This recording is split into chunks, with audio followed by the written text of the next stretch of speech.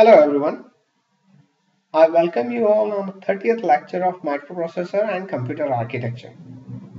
A previous session I have discussed the design of control section for multi-cycle data path, in which I have discussed both hardware and software approach with their advantage and disadvantages.